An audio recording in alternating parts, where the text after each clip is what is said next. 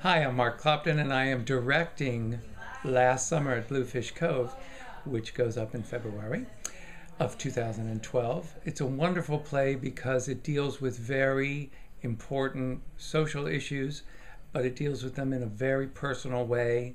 The characters are very real, very fully developed, very recognizable characters who you can relate to.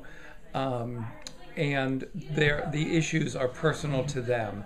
And so through these characters' interactions and their deep relationships and some other not so deep relationships, you begin to understand their world and can comprehend the challenges that they're facing at this time in history when being lesbian or gay or transgender or bi wasn't acceptable, where it was really, it could challenge your well-being. It definitely challenged your conventional relationships and how these women create a community within a world that's very hostile to them, and because of who they are, because they're lesbians.